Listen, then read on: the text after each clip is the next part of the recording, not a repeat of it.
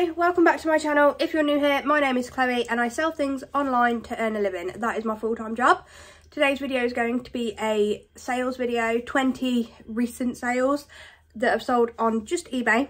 I do use other platforms, but we're just going to focus on eBay in this video. If you've watched these videos before, then you'll already know the format. If not, I'll give you a quick rundown. I'm going to pop down in the corner. I will bring up the screenshot of the sale on screen of the item that I'm talking about, and I will put all the figures on screen as well. I'm going to talk to you about my cost of goods, the eBay fees, the actual price that the item sold for, and then the overall profit that I got in the end, because obviously it's very easy to see somebody pick something up for £5, sell it for £20 and think that's £15 profit. No, it's not. No, it is not. Especially on eBay, fees can be really quite high. I'm also going to include whether the item was promoted or not. I do promote my listings at 3%, all of my clothing listings. I've been doing that for quite a while now, and it's just what I choose to do. You don't have to do it. But I will let you know whether that's sold on a promoted listing or not, because obviously that's an extra 3% on fees if it did. However, not all of these did. I don't even think half of them were promoted, to be honest with you. But we'll get into it and you'll be able to see when I talk about the item. So let's get on with the first item. So this first item is actually one of my favourite thrift finds for a while. This Orvis jacket. I am obsessed with this. The print on it was so beautiful. I will actually include a photo of the back of the jacket as well, because the print on the back was like so good. And this sold for £45. Some of the sold prices on screen, on the screenshot, might not correlate with what I'm saying, because it doesn't always change. So if I send out an offer, or I accept an offer, or I send out, people use coupons, sorry, it doesn't always change on the screenshot. So I will make sure I put down the actual sold price at the bottom of the screen as well. So yeah, it sold for £45. The cost of goods for this item was £7. I spent £7 on it. The fees were £7.56, which left me with a profit of, just checking, £30.90, and it wasn't promoted. So that's awesome. That was quite a chunky sale and it wasn't promoted, because obviously it pulls your profit, it pulls down on your profit. I do think that having promoted listings on is worth it. That is just my opinion. A lot of people will say the complete opposite. However, it works for me and my business, and I don't know, I don't always sell things on promoted, so I don't see the issue. Anyway, that was item number one. These Skechers shoes, item number two. Chris has been sourcing shoes off Vinted. He's really interested in trainers and things like that. He's a runner, so trainers are a big thing for him. So he's been sourcing and researching shoes. I don't have anything to do with that. All I do is list them. He cleans them, he photographs them, he researches them, he prices them. To be fair, he's been drafting them as well for me, because I have zero interest in men's trainers. Doesn't do it for me, does not tickle my pickle, but he's really enjoying it. So he bought these off Vinted. I think he said it came to, I've got it written down, so sorry if I keep looking to the side. £8.44 was the cost of goods. That's all in, and £25 is what they sold for.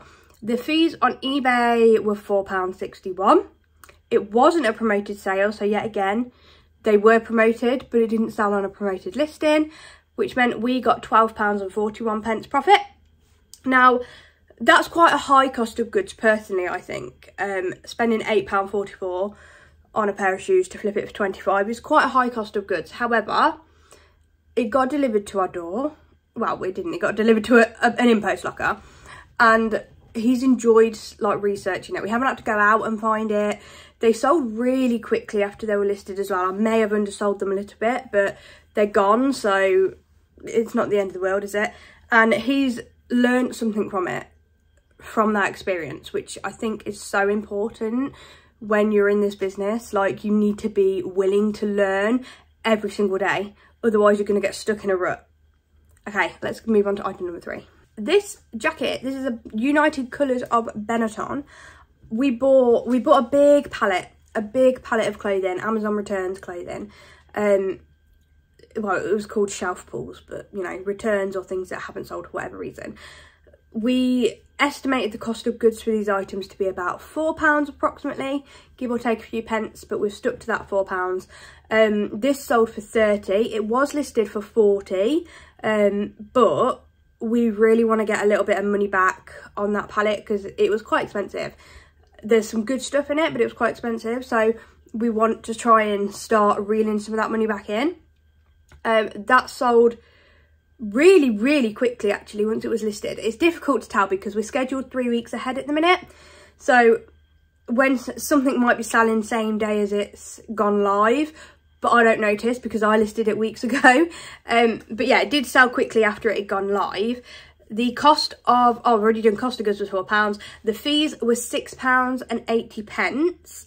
This was a promoted listing, so obviously there's that extra 3% on top of that. And the profit that we made was £19.66, I think. I need to look at that closer because my eyes are not good enough. Yeah, that is correct, £19.66. Maybe I should just keep this with me. Okay, for a non-clothing sale, don't have as many of these anymore because I'm focusing more on clothing. I was predominantly a clothing seller, but I did do hard goods as well, purely because I enjoy it. I enjoy sourcing for bric-a-brac and hard goods. I hate packaging them, but that's Chris's job now, so I don't have to worry about it. But I don't know very much about them and I just enjoy learning. These, I am a die-hard Harry Potter fan and I have been since I was about 10. These are handmade Harry Potter book sleeves. They were made so nicely. They're like such good quality. They're Ravenclaw ones. They're like padded little book sleeves. They are so cute. They're adorable. I've had them for a while though. They sold in the end for £14 and I paid £4 for the pair. The fees were £2.98. It was not promoted, so yay for that. We got £7.48 back on those. And I mean, it was really easy to photograph them and store them, so I'm happy with that. I do tend to go for now on items that we source nowadays. I try and stick to the £10 profit mark. However, that is not always doable. So as long as most of my listings get me £10 profit, I'm happy for there to be like filler items mixed in there as well. Okay, this next item was also a palette item. So again, the cost of goods is around about that £4 mark. This brand I would not usually pick up. It's only, I just don't think it has much. I don't think it's very expensive in the first place, and it doesn't have much of a following. It's like Stradivarius and Bershka. It's not really worth your time. However, we got it in a palette, so we're going to try and sell it on. It was gorgeous, to be fair. It's a really nice, perfect for springtime. This blue like blazer with ruched 3/4 sleeves. It sold for, let me just check, £15.30, which probably means that it was either 15% off, offer to watchers that I sent, or somebody sent me an offer. I would have thought with the 30p, it's probably more that I sent out that offer. I stick to 15% off when I send out offers because my coupon that I use is 10%. So it just kind of gives a little bit more, like, entices them a little bit more. Sometimes when I'm feeling generous, I'll send out 20% offers, but most of the time I go to is 15. The fees on this item were £3.18. It was not a promoted sale, so we got £8.58 back for that. So close to that £10, and it wasn't handpicked, so I don't mind so much to get like £8.50 back on something that wasn't picked by us. I'm still happy enough with that. Yet another palette item. You're going to probably see quite a few of these coming through now because they're starting to go live. These were Levi's 310s and they sold really quickly actually. They sold for £36.99. The cost of goods, like the rest of the palette items, £4. The fees were £6.38 and the profit on those was £27.07. That is a tidy profit. I am extremely happy with that. Like I say, I aim for £10, so to nearly triple that, super happy. And it wasn't even promoted, so even better. Levi's are definitely they've still got it. I don't tend to pick them up all the time because charity shops do price them high. They are usually priced really high, but there's certain ones that are still worth it, so make sure you check in. This is a Purina cord skirt. I loved this. I loved it. And I probably sold it, like undersold it a little bit because it sold really quickly as well. It sold for £14.44. So I believe that was probably me sending out offers. Usually when there's a random number, then it's because I've sent out an offer. I paid £2 for it. The fees were £3.05. And that leaves us with an overall profit of £8.85, and it wasn't promoted, so really happy about that. Probably could have got more, like closer to £20. I think I had it listed for around £16.99, £17, and then I sent out my offer. But for it to be a quick flip, I'm happy. Then we've got a cashmere jumper. This is Lockmere cashmere. Lockmere sells really well for us. It sells really quickly, and this did not disappoint. This sold super quick. It sold for £27. I think it was up for 30, and it sold for 27. It cost me £4 to buy. Obviously, I'm going to pick up cashmere for £4. I have been getting really like wary. Is that the right word? Wary of cashmere lately, because in the shops around me, it's either really shrunk or there's holes. And with my eyesight being really poor, I just struggle. And then I come home and it's got holes, which isn't the end of the world with cashmere. You can still sell it with holes. I mean, you can mend it if you want to. But again, my eyesight is so poor that I'm not going to attempt to mend it. But people will still buy it. So don't always write off cashmere that is damaged. It's just not for me. It's not for me. But we paid £4. The fees on selling this was £6.24, which left us with £17.22. Really happy. It sold really quickly. This one was a promoted sale. I think we've only had 2 so far, which is like awesome. As I said, we don't always sell on promoted. We just use it. This next item I actually bought on Thrift Plus. I use Thrift Plus every now and again just because it's easy for me when I don't have to leave the house. I only ever find bread and butter stuff on there, to be honest with you. This was £5. This is a monkey dress, however you want to say it. Really nice, actually. It had this like Western style collar. It was really quite nice. And it sold for £18, so 5 into 18. The fees were £3.58, leaving me with £9.88 profit. So super close to that £10 profit. I haven't had to leave the house to source it. It's been delivered straight to my door. And it was not promoted either, so even better. So I do rate Thrift Plus, but it depends on what kind of stock you're looking for. For us, it's nice to mix that in. Like when we go out sourcing, we go out picking, but it's nice to have that option of things being delivered to your door as well. It just makes life a little bit easier. This dress is by &Or, which is a John Lewis brand. I find that it sells pretty well. It's not as good as Kin, but it does still sell pretty well. This dress was gorgeous, absolutely gorgeous. It was like a floral dress. I can't remember if it was midi or maxi now, but it was saying the title. We paid £5 for it. I will pay £5 for these kinds of dresses all day, every day, because people love them. This sold for £22. The fees were £5.28.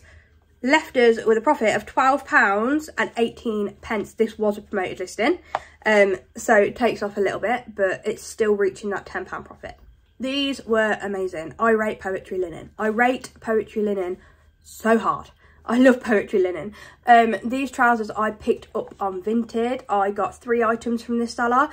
2 Poetry Linen trousers, and then no, I cannot remember what else. But it worked out about £7 an item. These sold for £27. Yep, £27. The fees were £4.91. Not a promoted listing, so I got £15.55. Again, they sold super quick, and because I sourced them online, they got delivered to me. I didn't have to go out and spend as much effort sourcing. Obviously, when you're sourcing online, you're still spending your time. There's still time spent doing that. However, when you have a family and you can't go out all the time, it's a massive part of my business now, is sourcing things online.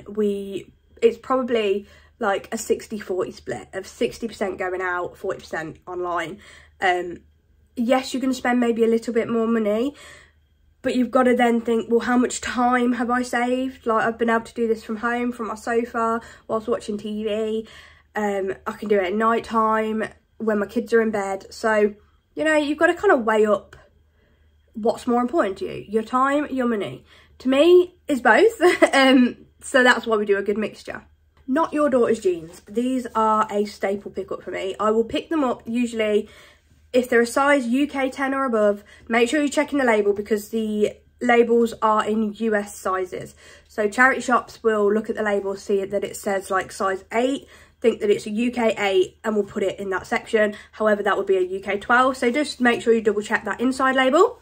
They sell so well for us. Obviously in a plus size they're going to sell better. The style like obviously makes a big difference as well. But yeah, 9 times out of 10 I'll pick these up. We paid £5 for these. They sold for 20. Probably could have got a bit more to be honest, but I was obviously needing the sale that day. The fees were £3.88, leaving us with £11.58 profit, and they were not promoted. I've had these trousers forever. These are Musto men's trousers. They're in like a beigey cream colour. Musto for me, I don't think it sells as well as it used to. I will still pick it up if it's priced okay. I think it's a sailing brand. It just doesn't seem to go like it used to. But anyway, we had them for a long time. They eventually sold for £16.14. So at a rough guess, that is because I sent out an offer to a watcher. And the cost of goods was £3. The fees was £3.30, leaving us with £10.30. So I've still hit that £10 profit that I want. And it sold without promotions, like quite a lot of items in this video. Not sponsored. Did spend 8 years of my life working there, but not sponsored. Next up is this super dry t-shirt. Again, not an item that I'd usually pick up. However, I think it came in like a small wholesale deal that I was doing. It was brand new with tags and it sold for £20. So, you know, not the end of the world. Cost of goods for this haul was around £5 approximately per item. Again, give or take a little bit. And the fees, were £3.88, not promoted yet again. And it got us £11.58 profit. So happy days, happy days. These trousers are amazing. I've had them forever though. These are vintage monsoon. They are silk trousers in the most gorgeous teal green colour ever. I think they probably took so long to sell because, well, I priced them quite high to be honest. I priced them at £30. They sold for £27, but they're also a small size. The cost of goods for these was £3. The fees were £4.91. They were not promoted, so in the end I got £19.55. I had to wait a while for that, but that is another pair of trainers that Chris picked up on Vinted, these Nikes. He picked them up for £10.54, which, you know, I wouldn't personally spend that, but it's good to have that influence on the business now because I would have left them. However, it did make us profit, so maybe it's good to have two brains, you know. They sold for £25. They were promoted. The fees were £5.86, leaving us with £9.05 profit. Not quite at that £10, but again, Chris was researching, he was learning, he's learnt something from it. And they were a very quick turnover, very quick flip. So yes, we paid more for the item than we profited from it. But still, to make £9 on one item, that's okay. I'm comfortable enough with that. This was another pallet item. Would you believe it? Levi's again, 501s, brand new with tags. 501s is obviously a staple. The 501s, the 511s, they're really popular. These sold after I took off, I think it was a 10% coupon and maybe an offer of some kind. They sold for £34.20. The cost of goods again, about £4. The fees, because they were promoted, was £7.62. So that left us with £23.04. So from that £34, £23.04. Next up is this really cute little striped jigsaw cardigan. I'm really picky with jigsaw now. Again, it's like Hobbs. I'm picky with Hobbs as well. It sells, but it has to be, there has to be something about it, you know? There has to be something about it. This sold for £18. We paid £3 for it. The fees were £3.58. leaving us with £11.88 profit, and it was not promoted, so reaching that £10 profit. So I think most of the items in this video have pretty much either reached that £10 profit or got close to it. So that's how I'm trying to focus my business now, is reaching that goal. Ted Baker is something that we don't pick up very much anymore at all, but this was a jumper. It was £4. I decided to give it a go because some Ted Baker will still sell, and this did. This sold actually super quickly for £19.99. The fees for selling it were £3.88. It was not promoted, which gave us £12.57, and it sold really quickly. So I think don't just completely write off Ted Baker. I will pick up certain stuff, and if it's cheap enough, then there is still a lot of people that follow it. It's got a lot of followers, Ted Baker has. So I wouldn't pick up men's shirts though. No more men's shirts, because they just don't sell for us. And the final item was this Ralph Lauren coat. It was like a quilted padded coat. It actually went off to the USA. It sold for £40. I think I had it listed for £50, but it sat around for a little while. We only paid £5 for it, so to get 40, I was very happy with that. And obviously the postage to the US is going to be quite high, so not that that's my fault, but it is quite high. So I was happy to accept £40 for an international sale. £6.83 on the fees for it. It was not promoted, so we were left with £28.63 profit. So nice hefty chunk of profit there. And that's it. That's 20 recent sales on eBay for us. Obviously there's nothing super exciting there, but hopefully I've included enough of a mixture for you to see what kind of things we sell. We're not all about juicy sales, you know. You have to have a mixture, and as I've said plenty of times in this video, as long as we hit that £10 profit, then I'm happy, and we have for most of those sales, to be fair, so I am happy. If you enjoyed the video and the format of the video with all the numbers and stuff like that, then please don't forget to give it a thumbs up, because it really helps out my channel. I'm trying so hard to put a bit more effort into YouTube this year, and it's just super helpful. If you haven't already subscribed, please consider it, and I will see you in my next video. Bye everybody.